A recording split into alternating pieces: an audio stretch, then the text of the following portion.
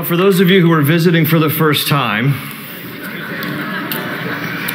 you have walked into an unusual church service here at Cornerstone Chapel. Normally on Sundays, and on Wednesdays for that matter, I teach straight through the Bible, and presently on Sundays we're in the Gospel of Matthew. But for today, instead of continuing in the Gospel of Matthew, we will resume that next week. Every 4 years, just prior to a presidential election, I deliver what I call an election day sermon to present a biblical and an historical perspective on the issues of our day and the candidates themselves. And today is such a day. So let me say a few things before I begin. First, you are free to disagree with me. This is America, after all. You may vehemently disagree with me, but I will defend your right to disagree with me as much as I hope you will defend my right to say it. This is America.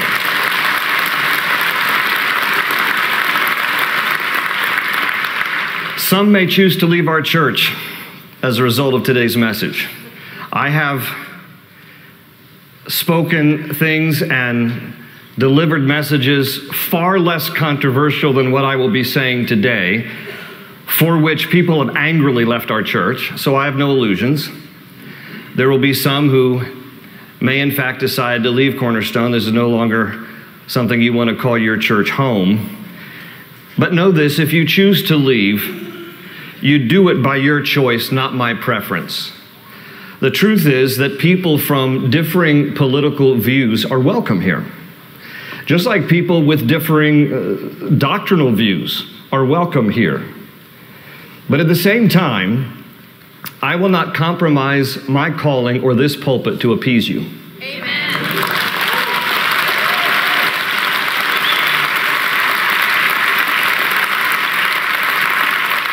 And the reason is because I fear God more than I fear you. Amen. And because I can tell this is going to be the fiery service of the two today. And because, quite honestly, I want to please God more than I want to please you. If you do choose to disagree, I would simply respectfully ask that you do it in a way that is neither divisive in the body of Christ nor disruptive to today's service. Okay? We have plenty of people attending here today, and we have many more watching online. And so for those of you who are here today in person, I just want you to understand this is a religious service.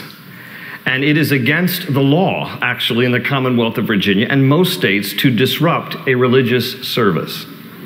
So if you somehow feel the compulsion to disrupt today's service, I just want you to know, fair warning, we have local law enforcement and state troopers stationed throughout the congregation. We do. We do.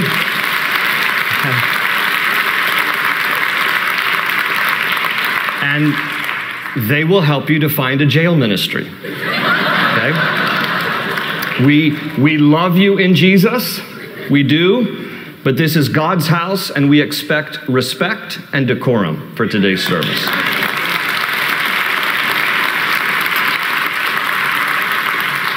The last thing on all this, Paul tells pastors in particular in 2 Timothy chapter 2, verse 24 and 25, that the Lord's servant must not quarrel.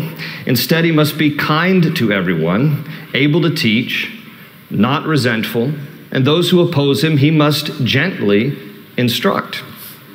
I am aware of the platform that God has given me, and sometimes people like to remind me of that when they disagree with me. Don't you know the platform that God has given me? I can't believe you said that. Okay, I understand. And I take to heart the biblical responsibility that Paul outlines there for pastors, challenging pastors to make sure that we don't quarrel, we're kind to everyone, and we instruct gently. But I am also aware of the righteous indignation that Jesus displayed, the apostles displayed, and the prophets of old displayed over the religious hypocrisy and the moral unrighteousness in their land. And so you may see some of that and hear some of that righteous indignation in me today. If at any time I sound angry, know this, I am not angry with you. Factually, I love you, and I love you enough to tell you the truth. But I am angry with the spiritual forces of evil that have hijacked the hearts and minds of people in an effort to try to capture the soul of America. And I am angry with demonic principalities, and by extension, demonic principles that have influenced millennials, Gen Xers, and Gen Zers with godless philosophies and the doctrines of men. I am angry with politicians who are either knowingly or unknowingly pawns of darkness instead of agents of light, who are advancing a godless agenda that is destructive to our country.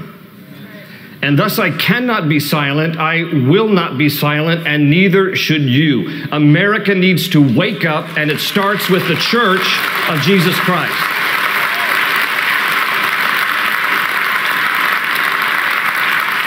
We need to wake up, Christian. We need to wake up, Christian. This is a battle. This is a war. This is not a game. It's a spiritual battle that we are facing for the heart and soul of America and for the heart and soul of the next generation. I have never felt as passionate for and concerned about America as I am today. We as the Church of Jesus Christ are God's restraining force in the world today against evil. And if the Church of Jesus Christ does not rise up and fight the good fight of the faith, who will? If we abdicate our role and our responsibility as ambassadors for Christ and as agents of truth, then evil will triumph. It was Edmund Burke who said the only thing necessary for the triumph of evil is for good people to do nothing. And so I can't remain silent, and to do so would be evil. Dietrich Bonhoeffer was a pastor in Germany who was part of the German resistance that opposed Nazi Germany. Bonhoeffer said this, quote, "Silence in the face of evil is itself evil, and God will not hold us guiltless. Not to speak is to speak. Not to act is to act," end quote. The Nazis executed Bonhoeffer in 1945 at the age of 39. And so, welcome to Election Day Sermon 2020. It's going to be a ride. Let's start with scripture and a word of prayer. I'm going to read from Jeremiah chapter 6. Normally I would read on Sunday mornings from the New King James, but I'm actually going to read from the NIV because the NIV translation captures a word that I think is important to today's topic. It is the word crossroads. And so I'm going to read from Jeremiah 6, verses 16 to 19 from the NIV translation, and this is what it says. Jeremiah 6:16. This is what the Lord says. "Stand at the crossroads and look. Ask for the ancient paths. Ask where the good way is and walk in it, and you will find rest for your souls. But you said, we will not walk in it. I appointed watchmen over you and said, listen to the sound of the trumpet. But you said, we will not listen. Therefore hear, O nations, observe, O witnesses, what will happen to them. Hear, O earth, I am bringing disaster on this people, the fruit of their schemes, because they have not listened to my words and have rejected my law." Now, I don't say this to be dramatic. I say this to be emphatic, because I truly believe that America is at a crossroads. We're standing at a crossroads. And I feel today somewhat like God has called me to sound a trumpet here. A trumpet that we could recognize the importance of standing at this crossroads and looking and asking for the ancient paths. What's that a reference to? It's a reference to the ancient truths of God that are timeless. And to look for the good way and to walk in it. Because he says if we do that, we'll find rest for our souls. We can have rest for the soul of America if Christians would rise to the occasion, ask what the good way is and walk in it, set the example, lead the way, intercede in prayer. Because if we don't, God says in the rest of the text that he brings disaster on those people.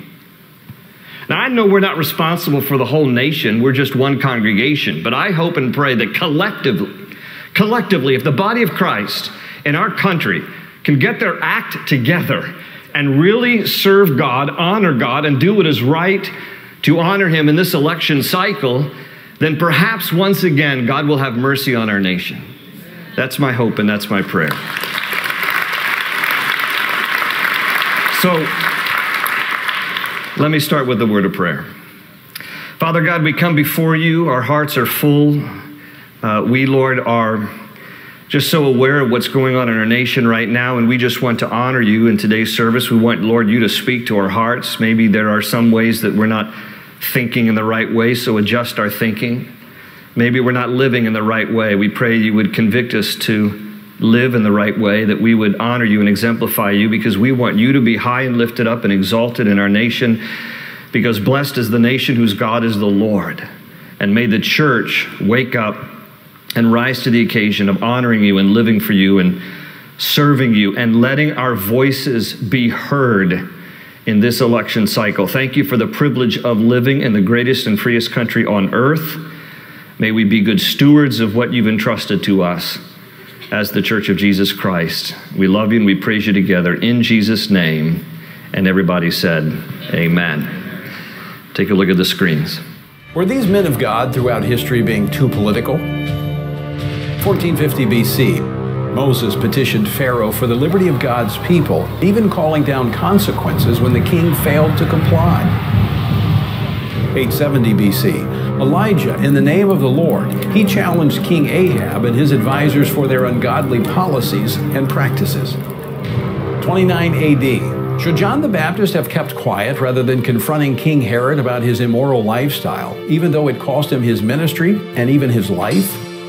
30 AD, when Pilate said to Jesus, "Don't you realize I have power either to free you or to crucify you?" Was Jesus too political when he replied, "You would have no power over me if it were not given to you from above"? 31 AD, were Peter and John getting political when they publicly refused to comply with the governing authorities who told them not to preach or teach in the name of Jesus? 54 AD, the Apostle Paul preached the gospel in Ephesus in such a way that it totally disrupted both business and politics in the region. 1775, in early America, would you have joined Pastor Jonas Clark in Lexington, Massachusetts, when he led his church and community to form a militia and face the British in the War for Independence? 1830. Be holy as God is holy. How political was Second Great Awakening preacher Charles Finney when he passionately called for an end to slavery from the pulpit? 1954, was separation of church and state being honored when Dr. George McPherson Doherty preached a sermon that convinced President Eisenhower to include "under God" in our Pledge of Allegiance? 1963. I have a dream. What about the civil disobedience of Baptist minister, the Reverend Dr. Martin Luther King Jr., who led civil rights marches, giving his life for the cause?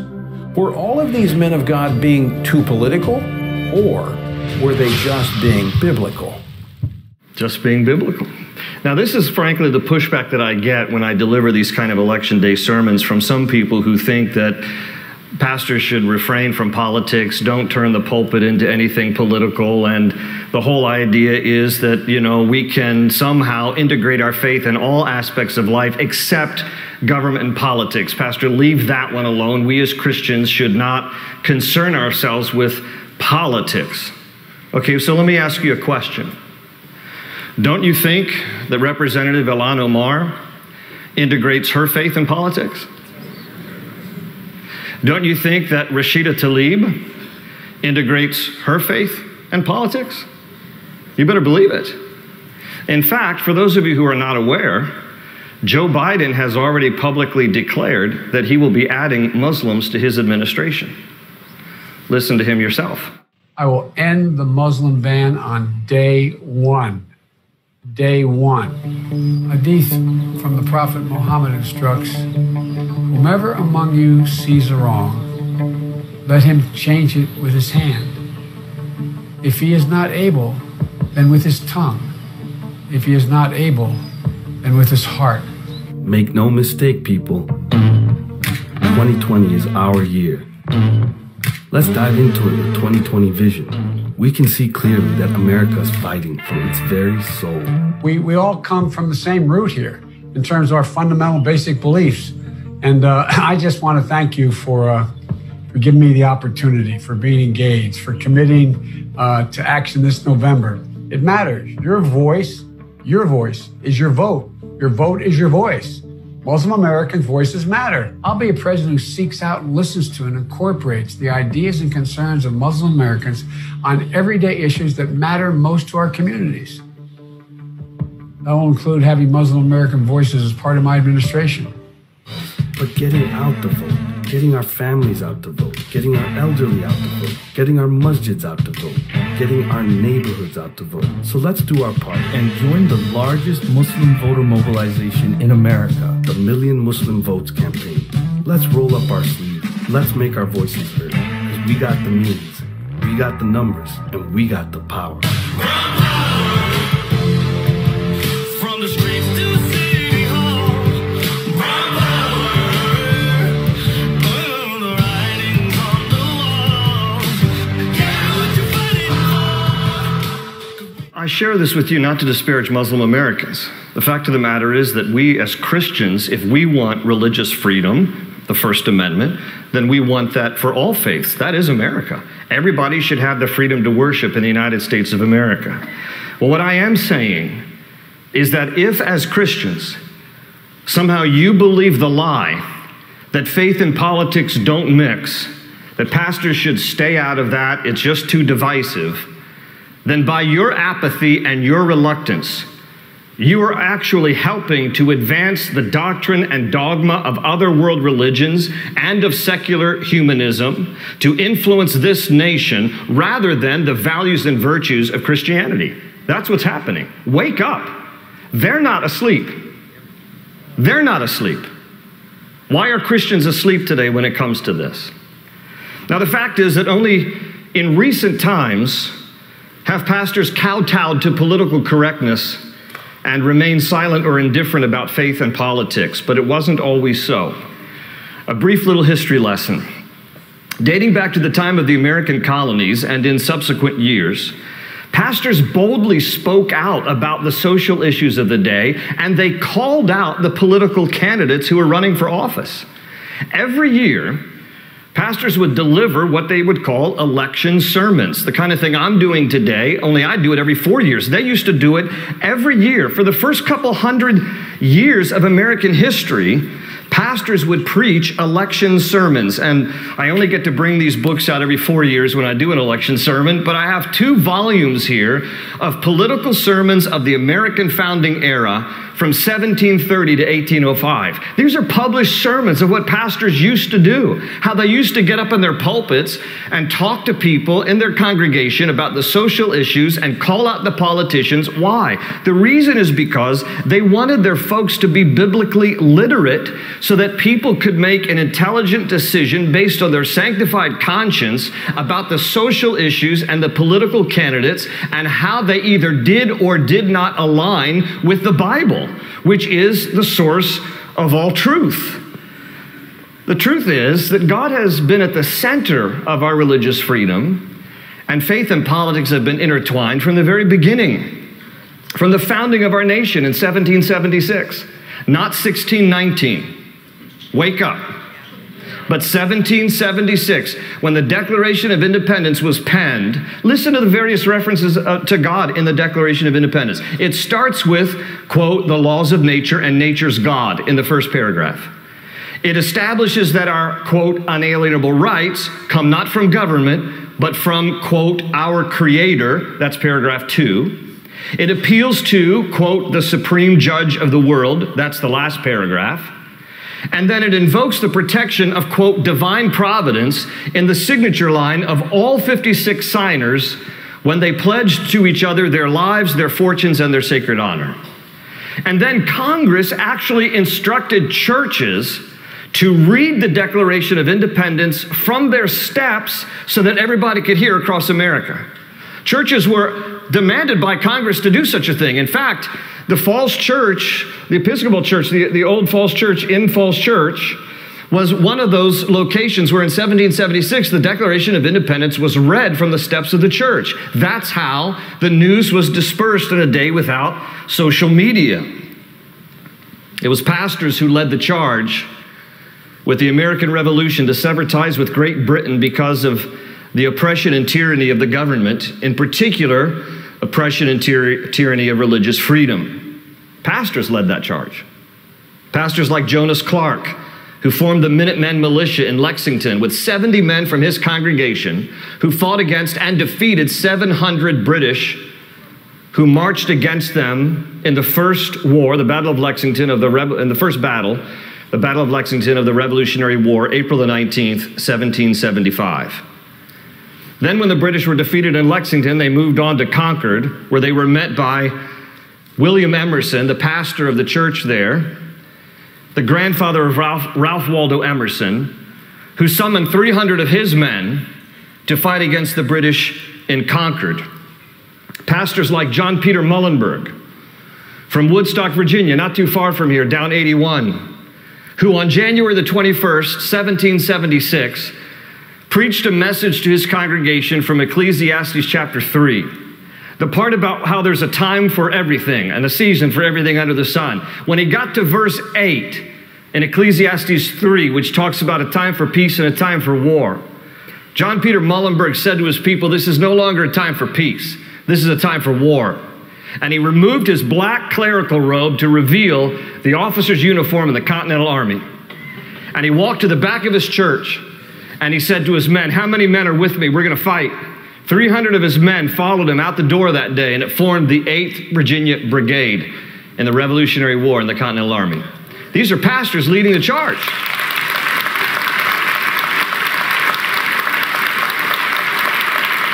Before James Madison became president, when he was running for the first Congress in 1789, he was running for the first Congress from Virginia, the 5th Congressional District.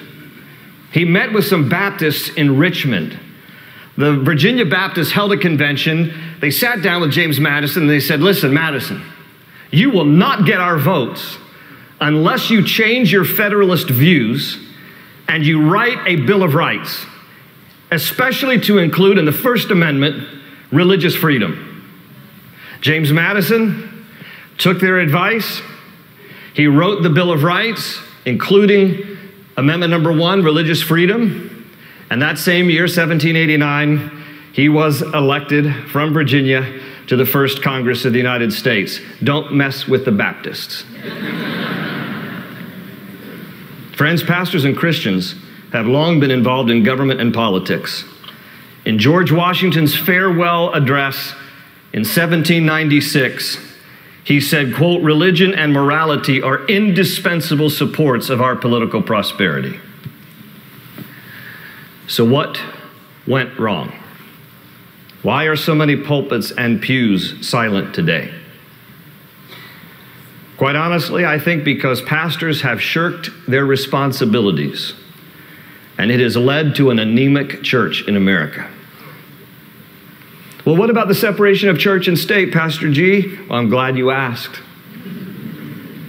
The phrase, the separation of church and state, appears nowhere in our founding documents. Not in the Declaration of Independence, nowhere in the Constitution, not in the Bill of Rights either. Nowhere.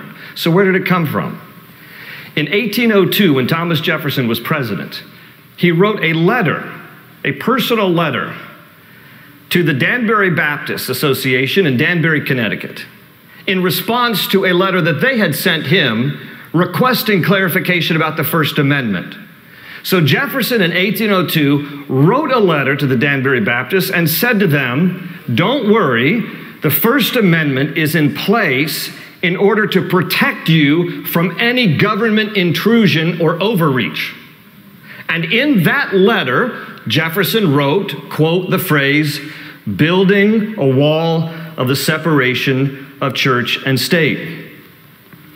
About 150 years later, after Jefferson had penned that amongst the volume of his personal letters, about 150 years later, it was used, in fact, twisted, to remove God from the public square and to remove the church from any government influence. When the fact of the matter is that the First Amendment was written not to keep the church out of government, but to keep the government out of the church. Wake up. Understand what is happening in our nation.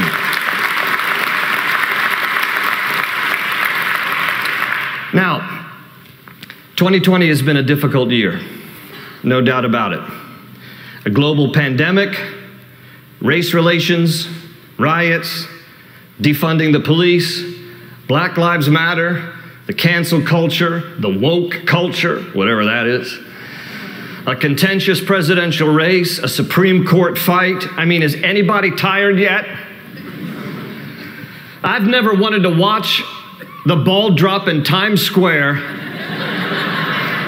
more than I want to watch it drop this year. But the truth of the matter is that turning a page in the calendar will not turn the hearts of people. Only Jesus can do that. So as Christians, we have to see everything in our world through the lens of Jesus and the Bible. Everything. We have to see everything in our world through the lens of Jesus and the Bible in regards to both identifying the problems in our culture and, number two, offering the solution to those problems. So enough of the history lesson, here's a little Bible lesson. One of the earthly institutions that God ordained and put in place to help mitigate human behavior and human life is government. That's Romans chapter 13. And God tells us in Romans chapter 13 through the pen of Paul that the purpose of government is to basically cultivate the good and punish the evil.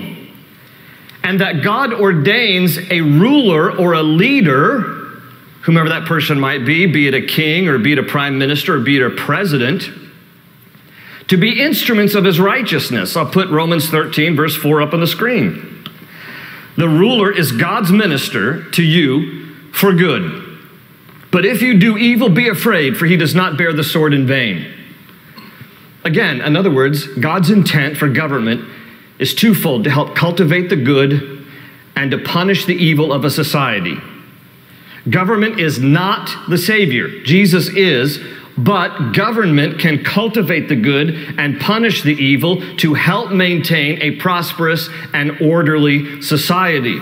And thus, when we have opportunity in our land to be a part of this process, to vote in the free country in which we live, then we as Christians must choose leaders. We must choose men and women who best represent a biblical worldview in terms of policies and procedures that will cultivate the good and punish the evil. It is our responsibility and a privilege that we've been given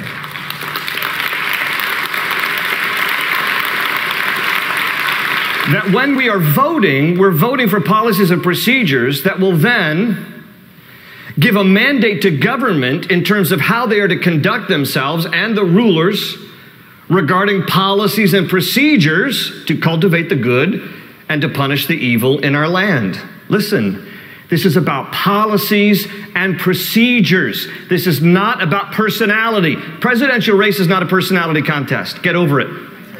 It is not about personalities. I got to be honest with you. If it were just about personalities, I'd vote for Joe Biden. I mean, he looks like a fun grandpa. I'm not kidding you. He looks like a fun grandpa who would charter a boat and take you fishing. Whereas Trump actually owns the boat and makes fun of you if you don't catch anything that day. See, if it were solely based on personality, okay, but it's not. And this is what everybody needs to hear. Now, it would be wonderful if you had both righteous policies and procedures and a righteous personality. If you had both of those, wouldn't that be wonderful? That's called the millennial kingdom and Jesus. Wait for it. It's coming. That's what it's called.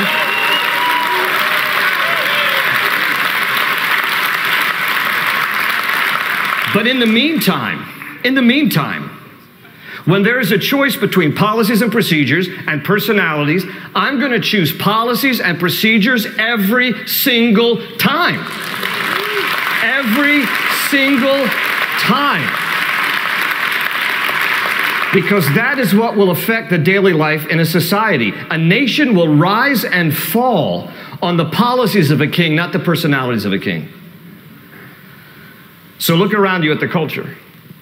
Look around at the issues of our day and ask yourself which policies and procedures, as put forth by the two main parties in America, will accomplish God's purposes of government, cultivating the good and punishing the evil.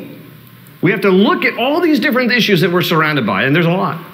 We have to ask ourselves, if there is no perfect kingdom until the millennial kingdom and Jesus is reigning, then how can we do our best to look at policies and procedures separated from personality contests and recognize what policies and procedures best come closest to, most represent our convictions with a biblical worldview in order for government to advance the good and to punish the evil? For example, shortly after the death of George Floyd, Terry and I invited two black couples from our church to our home to sit down, have some coffee and dialogue and share together.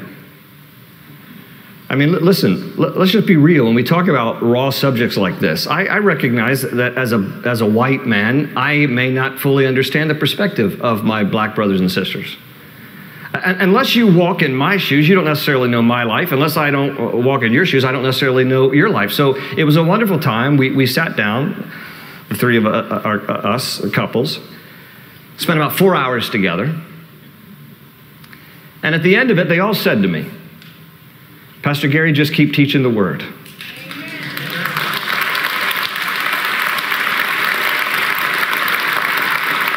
They said, just keep teaching the word, because the word of God addresses all sin issues, including racism. So if you just keep teaching the word, God's going to do his work to change hearts and lives of people. And then I asked them, because it was just, they were wonderful. They were very receptive. I said, okay, let's just get all stuff out on the table. I said, what's your opinion about Black Lives Matter? Okay. All of them disavowed Black Lives Matter as an organization. Amen. I'll tell you why in a minute. And as far as the motto goes, one of the ladies spoke up and she said, well, of course, as a black woman, do I need to know, and do we all need to affirm that Black Lives Matter? Of course. She said, but as a Christian, I also have to look at the world through the lens of the Bible. And when I look at the world through the lens of the Bible, I have to say that all lives matter, period. All lives matter. And she said, but I got to be honest, I get pushback from my own family because I say all lives matter. And by the way, while we're on the subject, if Black Lives really mattered as an organization, they should be picketing every Planned Parenthood clinic in America.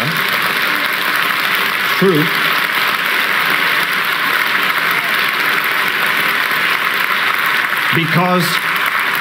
Because Planned Parenthood was founded by an avowed racist, Margaret Sanger, who in a letter to Clarence Gamble on December the 10th, 1939, wrote this, quote, "We do not want word to go out that we want to exterminate the Negro population," end quote. Amen, sister. Now listen on this. So here's where you start to engage biblical worldview, evaluating political parties, and political platforms. What political party is all about the funding of Planned Parenthood? What political party is all about abortion on demand, which has exterminated 18 million precious black babies alone in the United States of America? Think about it. Wake up. What is happening in our nation? What political party is embracing Black Lives Matter as an organization that was founded on admitted Marxist ideology, and until recently had posted on their website, front page, their statement of beliefs? Now, they've since taken it down, but before they did, I copied a lot of stuff down. They call for the dissolution of the nuclear family and for the advancement of transgender rights. They said on their website, quote, "We foster a queer-affirming network," end quote. Do you know that most black Americans are socially conservative, even if they're Democrats? So in other words, the ideology of the Black Lives Movement organization does not even represent the very people they purport to care about. It's hypocrisy. It's absolute hypocrisy.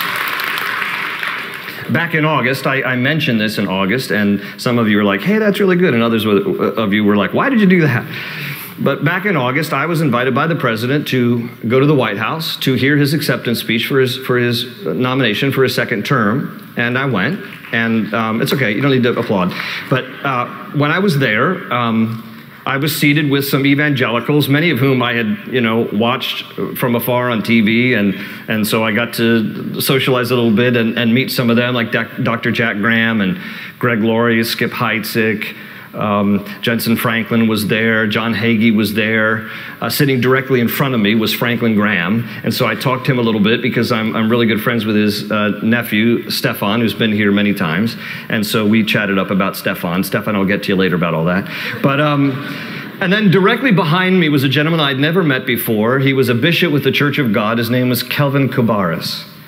And we struck up a conversation and a friendship. And I want you to hear a little bit of his story.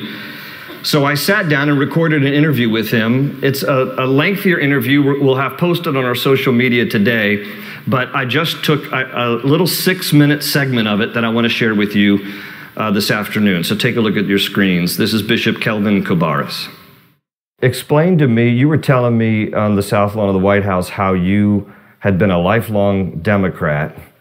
You had the opportunity and still have the opportunity to interface with the president. Tell us how you made a shift in your heart politically over all these things. I was on my way to the White House. I'm sitting before the evangelicals, every name you can think of that was a part of the council at that time. And when I came in the room, I addressed some of the things that I was concerned with. And then President Trump, being who he was, called over, not on the schedule, saying, who's over there? And they told him who was there. He said, bring them all to the Oval Office. I said, because the flooding was going on in Texas. I want them all to come over. Let's pray for the nation because people are hurting in Texas. And I sat there for a moment and said, no, I'm not going over there. Not that I was afraid of President Trump. I was afraid of the backlash that was going to come from my community, because it was one thing for me to go to the White House and have a private meeting. But I know that the moment I walked into the Oval Office, every media outlet was going to be there, and every African-American in the world that knows me was going to see me. And before I left the White House, my phone was going to be blowing up. Yep. And that's exactly what occurred. I bet. However, when I was sitting there paralyzed about not going, I heard the voice of the Lord come to me and say that I have opened this door for you as my prophet. And the prophet's responsibility is to speak truth to power. And how can you speak truth to power except you have access? He said, the door is open. He said, do you want to be a friend of theirs or a friend of mine? And when he said there, he's speaking of my community. He's speaking of those who look like me, who are going to give me backlash. Yep. He said, or do you want to be my friend? I said, well, Lord, at the end of the day, I want to be your friend. Amen. So do what I say. So I got up, I walked in the Oval Office. We were able to share our hearts with President Trump. He listened to us. He received what we had to say. We prayed for the nations. We laid hand on him. We prayed for him. And from that day, that's when the door opened for me to be a part of the Faith and Opportunity Initiative that gave me access to the president quite often in meetings every other month, giving him counsel and guidance and prayer on many of the issues and policies that he's written. And even when there's different national crises and things that are going on, I was there to provide perspective from people who look like me, from my community. Now, please note that taking on that position opened up a lot of scrutiny and a lot of challenges, because my community had an issue with me meeting with him. They didn't have an issue with me meeting with President Obama. They didn't have an issue with me meeting with President Clinton, but they had an issue with me meeting with President Trump. What kind of pushback did you get? Oh, I got attacks on social media. I was called Uncle Tom. I was called Coon. I was called traitor. I had family members send me notes. I had colleagues tell me I needed to resign from being the president of our ministerial alliance because I have misrepresented the Black community for being aligned with Donald Trump. The list went on and on and on. And so there were some colleagues of mine that I thought were friends that God identified that they were not, There were some people who were very close to me that I thought were friends, and that situation identified that they were not. And as a matter of fact, I lost rows of members walked out of my church that I was pastoring at that time because they felt that I was aligned with the wrong person and the wrong individual. Like I tell people, don't hate the mailman. If you don't like the mail that I'm delivering, you speak to the one who sent the message. I like that. I like that. We've all seen the quote when Joe Biden was being interviewed, and he said, if you have to figure out who to vote for, you ain't black. Remember when he said Yes. that? Why in general does the black community feel like they have to toe the Democratic Party line? Why? It is my contention that the reason why our community toes that line is because it's been generationally passed down, Right. in a sense, to put it that way. Mm-hmm. Basically, if you're born into a family that's a family of Democrats, that influence from your parents spills over on you. And a lot of times we don't really look into platforms. We don't look into the views of that particular party. We just take on that party affiliation because that's what our family has always been. In the most cases, generally when I speak to people and I ask them, what is the Democratic platform? They can't express 3 points of view about it. Yeah. They're just a Democrat. Mm-hmm. And as a result of that, our community maligns anybody else who thinks outside of that box, Mm-hmm. who separates themselves from that way of thinking and that following. And then we get labeled as coons and Uncle Toms and whitewashed because they have labeled the Republican Party as a white party. The good old party for the good old boys. Mm-hmm. So that means that if any black person aligns themselves with it, you must be that coon who's selling out your community, when that's not the case at all. And I asserted myself, went down, changed my party affiliation to Republican. And the reason why is, and I'll tell anybody, is because it had nothing to do with President Donald Trump. It had nothing to do with any of that. It had more to do with where the policies aligned, where the party was standing. And that does not mean that the Republican Party is biblically right on anything, because they are far from biblically right on everything, Right. because there's some things that contradict what we believe as Christians in the Republican Party. However, they're more in line with my moral and spiritual values than that of the liberal agenda. So that's where I decided to align, and that's where I am. And to this point, that's where I'm going to stay.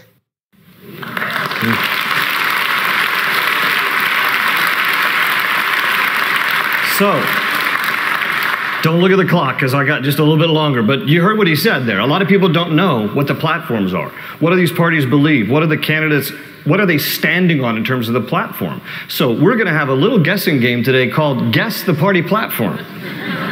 And what I'm going to do is I'm going to share with you just 5 out of many issues we could talk about. By the way, they're all in this little brochure that we have available, if there's some left after the first service, called the Vote Your Values Voter Prayer Guide. It's a great publication. It was put out by Intercessors for America.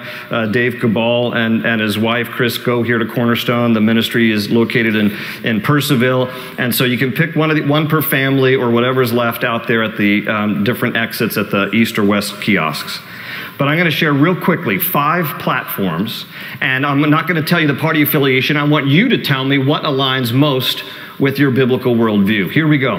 The first one is going to be on religious freedom. This party said, we value the right of America's religious leaders to preach and Americans to speak freely according to their faith. We believe the federal government, specifically the IRS, is constitutionally prohibited from policing or censoring speech based on religious convictions or beliefs.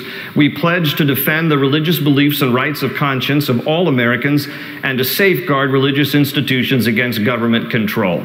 The next party said this on the same subject. Quote, we celebrate America's history of religious pluralism and tolerance and recognize the countless acts of service of our faith communities, as well as the paramount importance of maintaining the separation of church and state enshrined in our Constitution.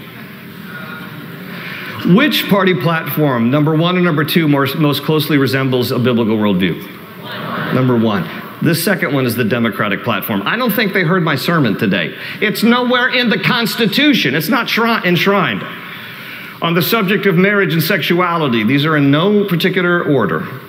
This party said, quote, "We will fight to enact the Equality Act. We will work to ensure LGBTQ people are not discriminated against when seeking to adopt or foster children, protect LGBTQ plus children from bullying and assault, and guarantee transgender students access to facilities based on their gender identity. We will ensure that all transgender and non-binary people can procure official government identification documents that accurately reflect their gender identity." On this same issue, the other party said this, quote, "Foremost among those institutions is the American family. It is the foundation of civil society, and the cornerstone of the family is natural marriage, the union of one man and one woman. We oppose the imposition of a social cultural revolution upon the American people by wrongly redefining sex discrimination, reshaping our entire society to fit the mold of an ideology alien to America's history and traditions." Is the first slide or the second slide more conducive to your biblical worldview? The second one. This is the Republican Party. Listen, the vice presidential candidate on the Democratic ticket, Kamala Harris, boasted that as Attorney General of California, she was the first one to perform same-sex marriage in California. This is her ideology. You understand? This is what would come into the White House. Joe Biden on a town hall forum just the other night, you might have seen it on TV, when asked by a mom who had young children, he said to her, "I believe it's perfectly acceptable for 8 to 10-year-old children to define their own sexuality." Have we lost our minds? Facebook used to post 70 options until they took it off because they realized maybe that's a little excessive. A little bit. But this is what is happening. How about the whole agenda of Drag Queen Story Hour? Have you been reading up on this? It's hitting the public schools where drag queens are invited in to read storybooks to elementary age children. What is happening here? The agenda that is pushing that is a liberal progressive, I'll say demonically inspired agenda to advance that kind of a thing. On the issue of the economy, one party said, quote, "Government cannot create prosperity, though government can limit or destroy it. Prosperity is the product of self-discipline, enterprise, saving, and investment by individuals, but is not an end in itself." The other party said, "We will forge a new social and economic contract with the American people, a contract that creates millions of new jobs and promotes shared prosperity." Which one more closely aligned, slide one or this slide? Slide one. You know what the buzzwords are here? Shared prosperity. That's political speak. It's socialism. It's the redistribution of wealth. And let me just quickly add here. You know, for those of you millennials or new Gen Xers or Gen Zers who are really enthralled with the idea of everything is free, free tuition, free healthcare, everything's free. Let me tell you something. Wait a minute. I got a C in economics in college. I had a great economics professor, though, Dr. Walter Williams, the first conservative black man I ever met in my life. But I learned this much. If you think everything is free, you're mistaken, because somebody's paying for that. And guess who? It's you. So what happens is when the government gives you free stuff, they have to jack up taxes to pay for your free stuff. When they jack up your taxes, you can't afford anything anymore. So now you're more dependent on the government, and thus the cycle continues. The Bible doesn't teach socialism. You know what the Bible teaches? The Bible teaches that hard work will be rewarded. And the Bible teaches that we should also be mindful of the poor among us, because that also will be rewarded if you're kind to the poor, but not redistribute the wealth. That's unbiblical.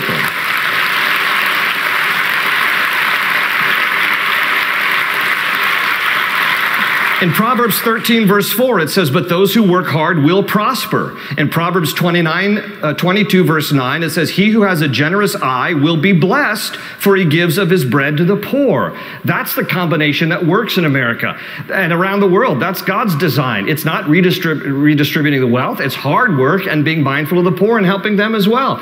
I don't know if you might have caught this, if any of you follow on our social media, but among the comments as people were writing, I took note of one man's comment on our social media in anticipation of today's teaching with a warning. And he said this, he said, "I come from a country," and he named it Venezuela. "I come from a country, Venezuela, where the church did not get involved in politics and the result was evil took power.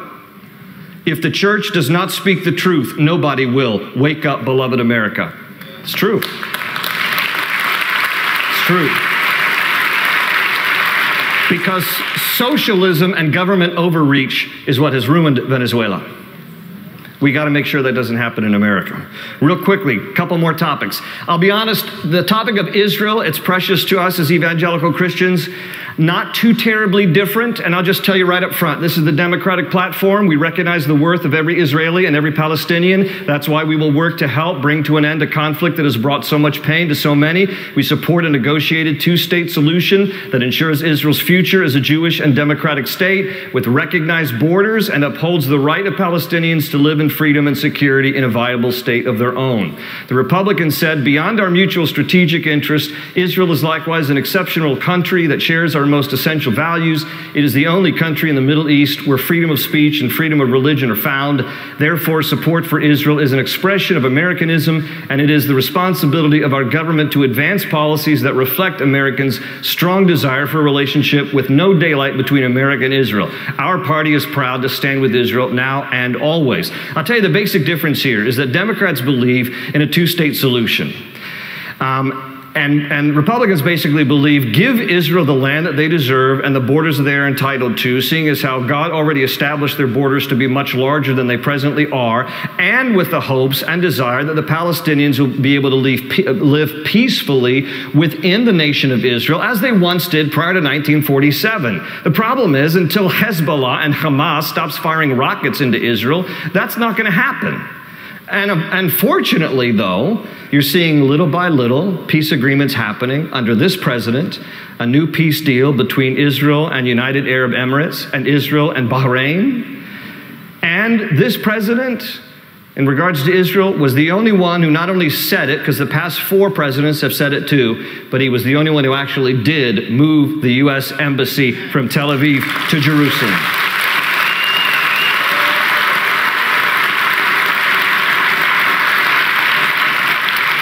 Israeli Ambassador Ron Dermer stood right here in this pulpit last year and said that this president is the most pro-Israeli president that we've ever had. On the last subject is the subject of life. This party said the Constitution's guarantee that no one can be deprived of life, liberty, or property deliberately echoes the Declaration of Independence's proclamation that all are endowed by their Creator with the inalienable right to life. Accordingly, we assert the sanctity of human life and affirm that the unborn child has a fundamental right to life which cannot be infringed. We support a human life amendment to the Constitution and legislation to make clear that the 14th Amendment's protections apply to children before birth. The other party said, quote, we will appoint U.S. Supreme Court justices and federal judges who will respect and enforce foundational precedents, including Roe v. Wade. We believe every woman should be able to access high-quality reproductive health care services, including safe and legal abortion. We oppose and will fight to overturn federal and state laws that create barriers to women's reproductive health and rights. Slide 1 or slide 2? Slide 1 was the Republican platform. This is a no-brainer here. This is an absolute no-brainer. Trump is the most pro-life president that America's ever had. His policies prove it. His policies prove it.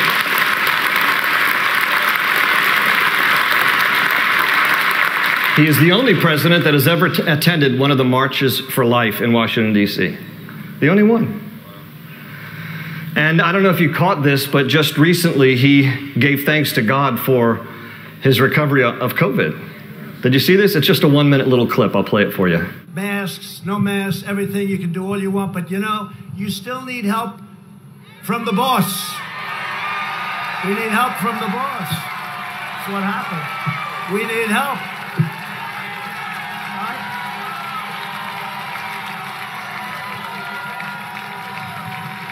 Yeah, we need help. It's all right to say it. Somebody said to me the other day, you're the most famous person in the world by far. I said, no, I'm not. No, I'm not. They said, yes, you are. I said, no. They said, who's more famous? I said, Jesus Christ.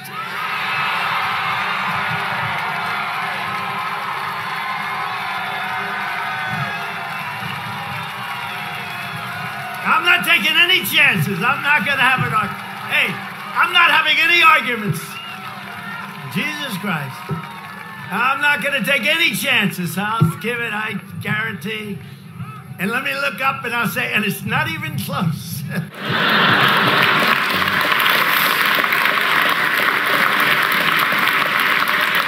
You've been gracious to me. I know I've gone over time. I want to close with a few closing comments. A few years ago, I got a letter from a sweet old lady who attended our church. I know old is relative, but she was actually over 100. She sent me a letter, and it was a gentle rebuke.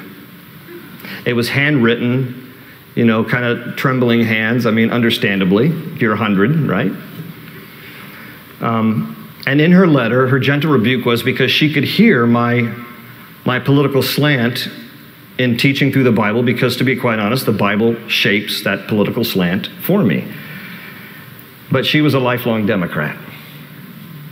And so in her letter, she talked to me about how, you know, it didn't seem fair, and she mentioned to me that the first president she had voted for was Franklin Delano Roosevelt. She died a couple of years ago at like 101, 102, I don't remember, but sweet lady. The fact of the matter, friends, is that the Democratic Party is no longer the party of Franklin Delano Roosevelt. It's not even the party of JFK.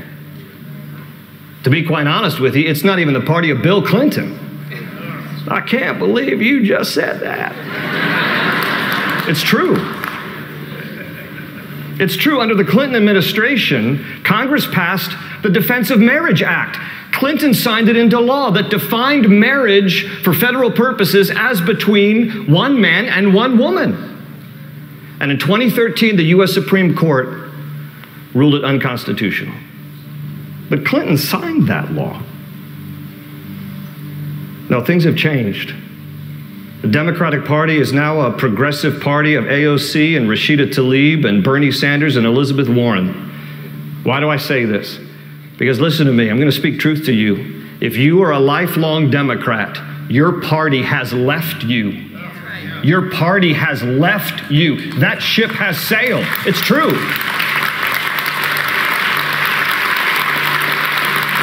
I used to believe that the two-party system in America was much like a husband and a wife in a marriage. Just differences. Just, you know, different people with different approaches and different perspectives, but who shared a common goal and vision in life. And so therefore, you could learn from each other's different perspective, and you would balance each other out. I don't believe that anymore. I believe that there is a liberal, progressive agenda influenced by spiritual forces of evil that, if allowed to progress, will be the demise of America. I believe it with all my heart. And while people are sitting around foolishly talking about how they don't like Trump's tweets and his unfiltered style and his checkered past, meanwhile, the enemy is roaming around like a roaring lion looking for a nation to devour. I know Trump is not going to win miscongeniality. Get over it. It's not about personality. It's about guardians of what is true and what is right in our day. That's what we need to be concerned about.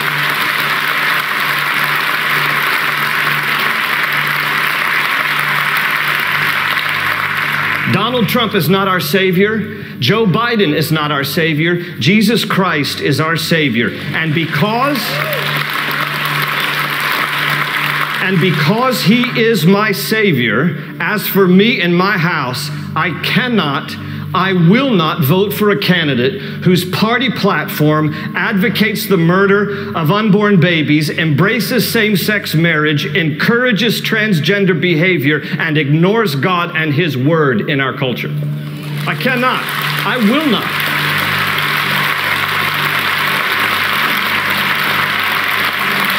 Cannot. Will not.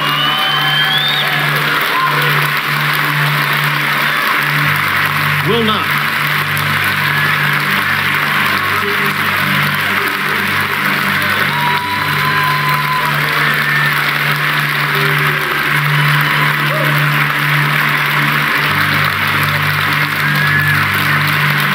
Amen. Amen. Listen, if you in good conscience cannot vote for Donald Trump, then don't. But I don't know how, in good conscience, a Christian can vote for an agenda that is evil. Righteousness exalts a nation, but sin is a reproof to any people, Proverbs 14:34. I close with this story. Dr. Erwin Lutzer, the pastor of Moody Bible Church in Chicago, wrote a book several years ago entitled, When a Nation Forgets God, 7 Lessons We Must Learn from Nazi Germany. It's a good read. He quotes in that book a German eyewitness who reflected on the apathy and indifference of the church during World War II. And in the book, Lutzer quotes from this German eyewitness, and this is what that individual said, quote, I lived in Germany during the Nazi Holocaust. I considered myself a Christian. We heard stories of what was happening to the Jews, but we tried to distance ourselves from it because what could anyone do to stop it? A railroad track ran behind our small church, and each Sunday morning we could hear the whistle in the distance and then the wheels coming over the tracks. We became disturbed when we heard the cries coming from the train as it passed by. We realized that it was carrying Jews like cattle in the cars. Week after week, the whistle would blow. We dreaded to hear the sound of those wheels because we knew that we could hear the cries of the Jews en route to a death camp. Their screams tormented us. We knew the time the train was coming, and when we heard the whistle blow, we began singing hymns. By the time the train came past our church, we were singing at the top of our voices. If we heard the screams, we sang more loudly, and soon we heard them no more. Years have passed, and no one talks about it anymore. But I still hear that train whistle in my sleep. God, forgive me. Forgive all of us who called ourselves Christians and yet did nothing to intervene, end quote. Friends, listen, we cannot, as a church, as a people of God, ignore or remain silent about the moral issues of our day. To do so is not only cowardly, it is complicit in the evil. Do not sing more loudly. Instead, stand up for what is right. Declare the truth. Live your lives in such a way that God is glorified. Trust Him. Look to Him only as the supreme judge who sits on the throne. And may God be exalted, and may His enemies be defeated in our nation for His glory. Father, this is our prayer. That you would stir our hearts, that we cannot and must not remain silent, but that in our day we must be a voice for righteousness. I pray, God, that you would stir us to do what is right and honorable, to disavow any association with principles or procedures that are offensive to you, and that we would do what is necessary so that you would be exalted in our land. We know that human vessels are frail. There is no perfect president. We look forward to the day, Jesus, when you come and you rule and reign. But until that day, may we be used by you to do our best to promote righteousness in your land. Because blessed is the nation whose God is the Lord. Be glorified, Lord, in our nation, and have mercy on us. In your name, we pray. In Jesus' name, we pray. Let's all stand together. We're going to sing God Bless America.